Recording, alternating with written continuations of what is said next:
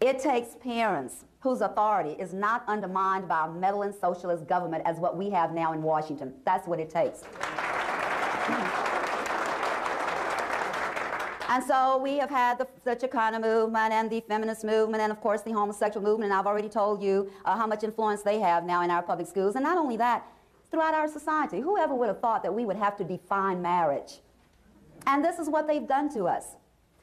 But most importantly, and the one that really, really irks me more than any others, is the black movement. And isn't it ironic that the very group of people who were brought to America as slaves are being used today to enslave all of Americans? Now that really hurts me, being a member of that race and seeing how this happened. Now I have to tell you, I really don't remember going from being colored to Negro, but I grew up in the 40s and 50s as a Negro. It wasn't anything denigrating to us. All it meant was that our ancestors were brought to America through the slave trade from Africa. So we didn't think anything negative. We still looked forward to the American dream, and America was home to us.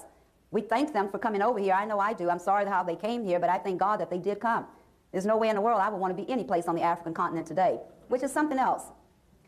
Here you have our young children being told that they're African Americans, and you ask them what country they're from, and they don't even know Africa is a continent and not a country. And that's the kind of lies that's going on in our government schools today, and it's being promoted by these political groups. Because all of these groups I mentioned to you all work together. They support each other.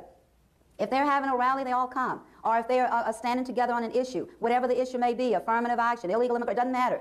They all coalesce as one.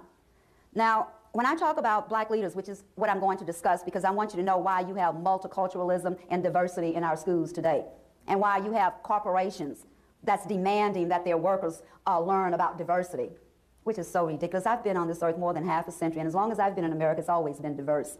So I've been wondering, what do they mean by that? But what they mean is that they want to divide us. They want to divide America and keep Americans hating each other.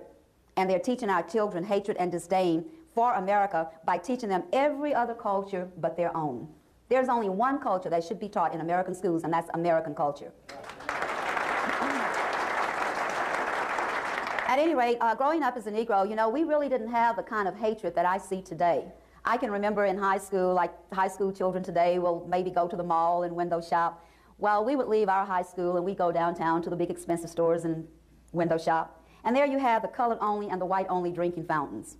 And I can remember well, you know, in high school, you're little rebels anyway, so we would drink from the white fountain, and the sales clerks would say, now, you know you're supposed to drink colored water. And we'd say, if we wanted colored water, we'd drink Kool-Aid. And they would laugh. We'd all laugh about it. But if you would listen to the black leaders today, you would think we were lynched for not drinking out of the colored only fountain. And I'm saying that to make the point that even though you had laws that separated the people, segregation, Jim Crow laws, the people themselves did not hate each other the way our children are being taught to hate other races today. And that is the difference, and that's how I grew up as a Negro. But then when I was leaving college, and then in the 60s, our name was changed to Black Americans. And the reason for that, that was the height of the black political movement. And so all of us then were to show that we acted as one, whether we were colored or Negro or black. So from then on, we became known as Black Americans. Well, then when the media began to cover the fight against apartheid in South Africa, the Reverend Aunt Jesse Jackson called a press conference and told the media, from now on, refer to us as African Americans. That's how we became African Americans. And the purpose for that was so that all of us would be in goose step with the African National Congress. Simple as that. But again, look at what it has done to our children and in our schools. In some of our public schools, in these so-called inner city schools or minority schools, you would be hard-pressed to find Old Glory flying in the classroom at all. But you will see foreign flags, and for us, they make up a flag. And they call it an African American flag. They make up an African American Pledge of Allegiance. They make up a culture, and I'm talking about Kwanzaa, a made-up culture. But it's been so accepted by so many people, even Texaco got in trouble for not recognizing it as a legal holiday for their employers. Totally made up. I worked with the guy at the school who made it up. At the time in the 60s, he formed an organization called U.S. United Slaves.